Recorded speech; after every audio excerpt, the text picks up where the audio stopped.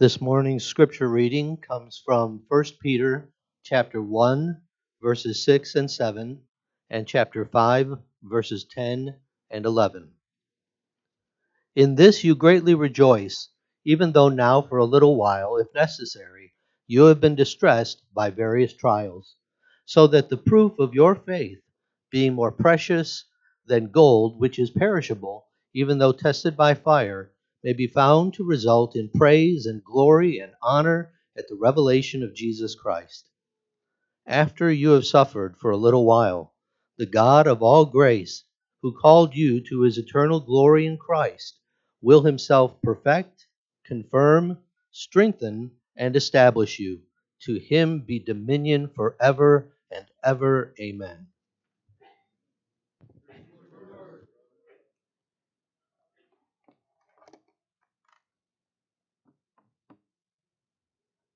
Good morning. The only survivor of a shipwreck floated on a piece of wood to the beach of a deserted island. He eagerly prayed to God, asking to be rescued. And every day he looked into the distance and see if any help was coming. But nobody came. Tired, he finally decided to build a wooden hut to protect himself from the elements and to store his few belongings. One day, after searching for food throughout the island, he returned home and he found his hut consumed by fire and the smoke ascending into the sky. The worst had happened. I have lost everything, he said. He was shocked with sadness and anger, and he said, God, how could you do this to me? He wept until he fell asleep on the sand. Have you ever felt this way? Have you ever found yourself in the midst of suffering and everything seems to go wrong? In the year 64 AD, Nero was Caesar. In that year, a great fire took place in Rome, and Nero decided to blame it on the Christians. And because of that, the Christians were being persecuted. The Roman historian Tacitus says that Nero burned some Christians as torches in his garden, and that he fed others to lions. Around that date, Peter writes his first epistle to Christians in the northern part of Asia Minor. These Christians were suffering a different type of persecution, not from the government, but from the unbelievers.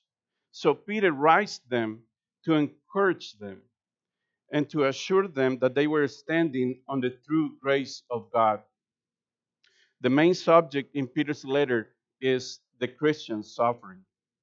And he also talks about salvation, holiness, being chosen by God, and submission. By the way, the instructors who spoke before me did an excellent job presenting those topics. Today, I am assigned to speak from Peter's concluding remarks to his letter. First of all, Peter encourages us to be humble. Verse 5. Likewise, you who are younger, be subject to the elders. Clothe yourselves, all of you, with humility toward one another. For God opposes the proud, but gives grace to the humble. In this context, Peter is not talking only to those who are younger, but to the church in general. The word clothe in Greek indicates the idea of a slave getting dressed for service. Basically, Peter is saying, gird yourselves with humility as a slave puts on his apron. Why does Peter mention the need of humility in a context of submission? Well, if you see verse 5, chapter 5, verse 5, can you see behind the exhortation the pride barrier for those who are younger to be subject to the elders? On verse 3, the same chapter, can you see the pride temptation of elders to be bossy at church? On chapter 3, verse 7, Can you see the pride barrier of husbands abusing their authority by mistreating their wives? On the same chapter, verse 1, can you see the pride temptations of wives not submitting to husbands who are not believers? Chapter 2, verse 18, can you see the pride barrier of slaves not willing to obey harsh masters? What it means to be humble. This is an attitude of the mind, a lowliness of mind, a deep sense of one's smallness. It doesn't mean that we should not have self-esteem. Humility is the willingness to perform the lowest and the smallest service for Jesus' sake.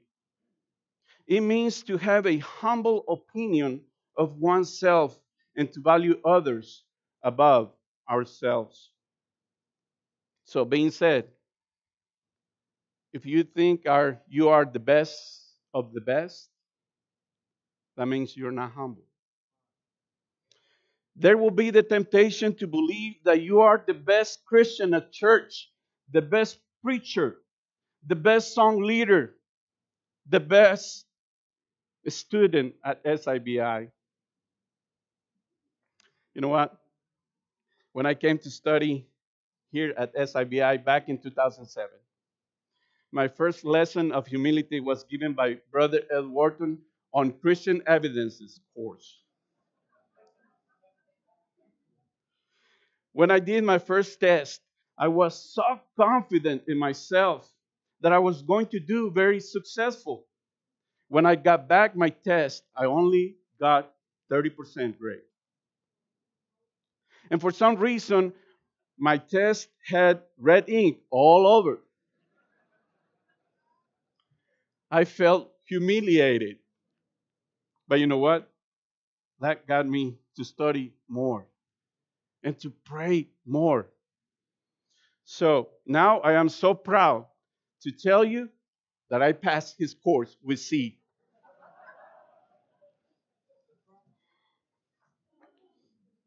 Let me share with you some quotes of humility. It was, it was pride that changed devils. It was pride that changed angels into devils. It is humility that makes men as angels. That was Augustine of Hippo. Humility is not thinking less of yourself. It is thinking of yourself less. C.S. Lewis. Pride is about my glory. Humility is about God's glory. Humility means we lose our pride, but we gain God's favor. Let's continue, verse 5, section C. For God opposes the proud, but gives grace to the humble. Peter basically quotes Proverbs 3, verse 34. And the idea here is that God is in conflict with the proud, but blesses the humble. Peter here is telling us the key for Christian life. And you know what? We have to admit that we all have some degree of pride in our lives. And because of that, we struggle with submission. Verse 6, humble yourselves, therefore, under the mighty hand of God, so that at the proper time he may exalt you. Basically, Peter is saying, if you want to live the Christian life, you have to humble under God's mighty hand. This is how Christians will be able to endure evil from people, slanderous people, corrupt authorities, harsh masters, unbelieving spouses, bossy elders. Peter uses Old Testament language here. The mighty hand of God. That hand led the people of Israel out of Egypt into the promised land. That hand led the people of Israel throughout the desert.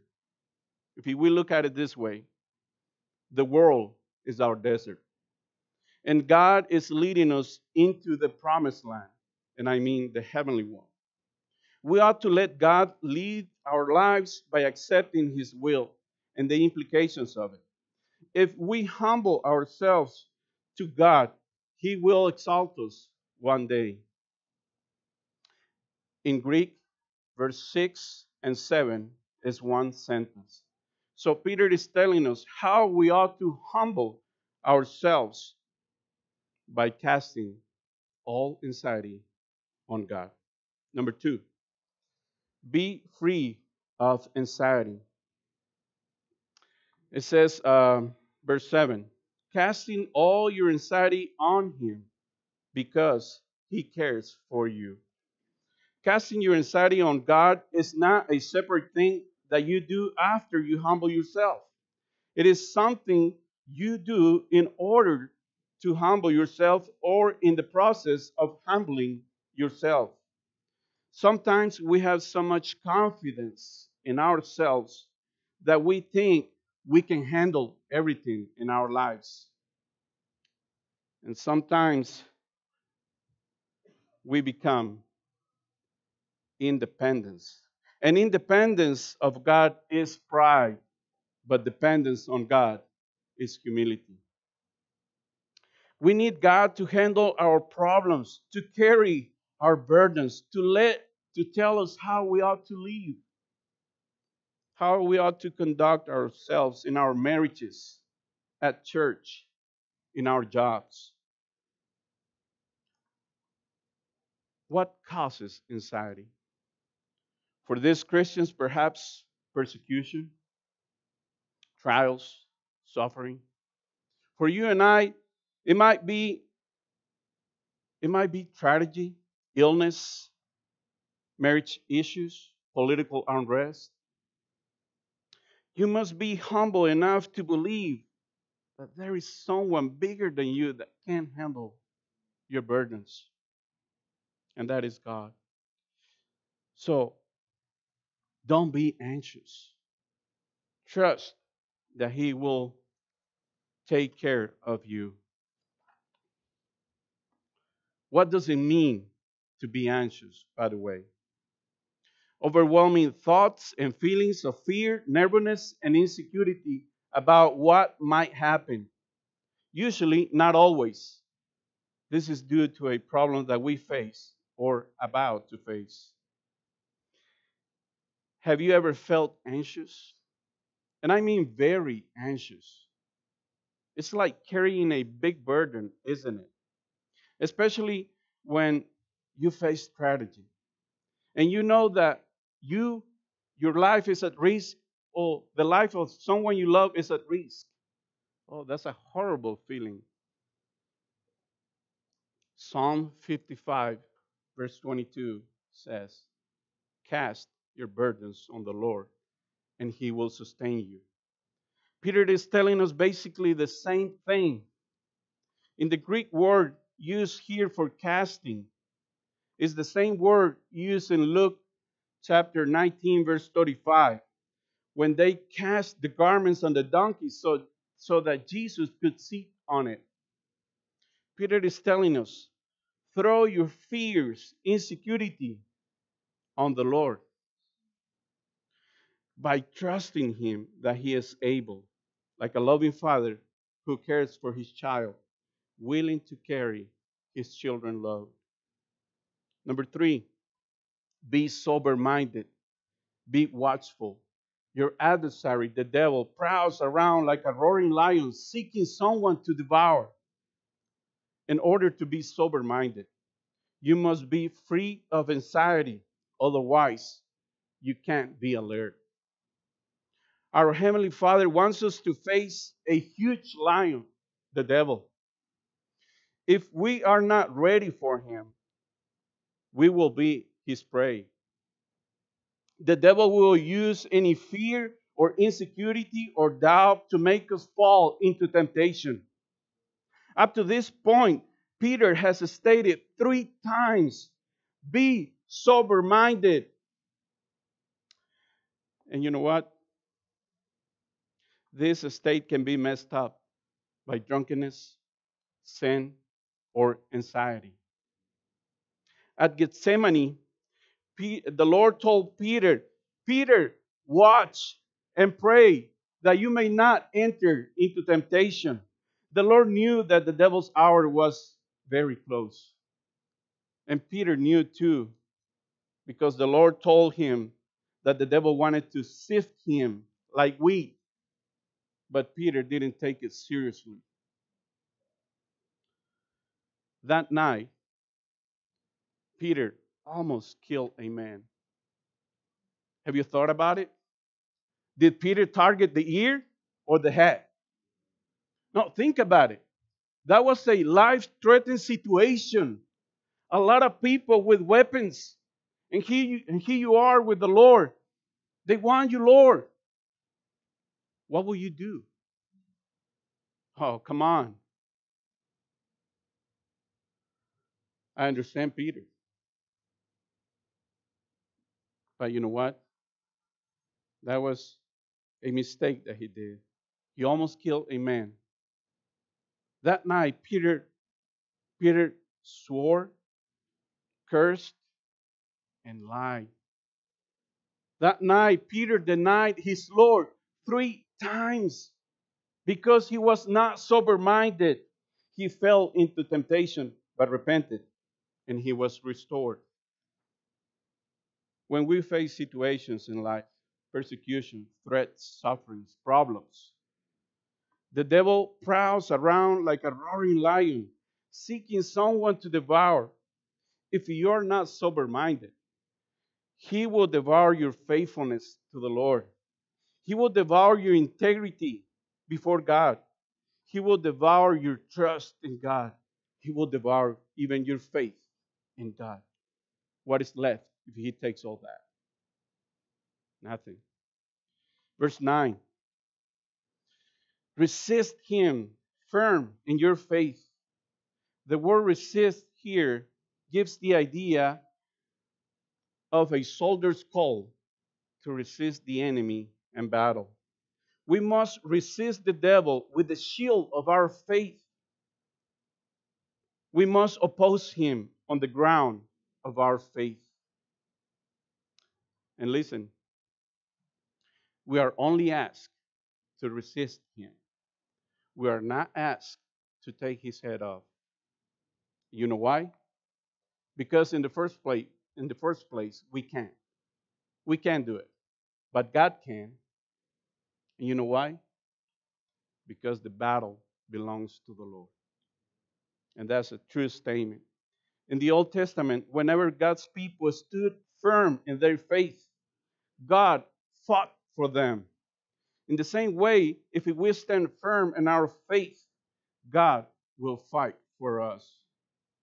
Victory is granted. We must resist the devil with full faith, knowing that God is fighting for us. Number 4, be aware. Verse 9, section B, knowing that the same kind of sufferings are being experienced by your brotherhood throughout the world. And this statement communicates to us that every Christian suffers. Take courage because you are not the only one who suffers. We all are in this battle. This is a universal experience. The whole community of Christians will face the same things. This is normal. Sufferings are part of being a good soldier of Christ. Verse 10, section A. And after you suffer a little while, see, that statement communicates to us that sufferings won't last long. Sufferings for Christians are not intended to be forever. Glory is forever. Take courage, endure it. It's just a little while. Can you? Can you hold on a little bit? Hang in there because God has a purpose for you. Verse 10, section B. The God of all grace, who has called you to his eternal glory in Christ, will himself restore, confirm, strengthen, and establish you. But through this verse, we get the idea that God will develop us through suffering. God will use any suffering to build a character in you. The word translated here as restored can also be translated as perfect. The word confirmed in the original language indicates the idea to fix firmly. The word strengthen communicates the idea to make it stronger. The word translated as establish indicates the idea of laying a foundation. Basically, Peter is saying here, God will make you better after you suffered a little while. God wants us to build in us a character like Jesus. In the Old Testament, God used Babylon and other nations to discipline his people, to remove idolatry, to humble them, to develop a sense of dependence on God.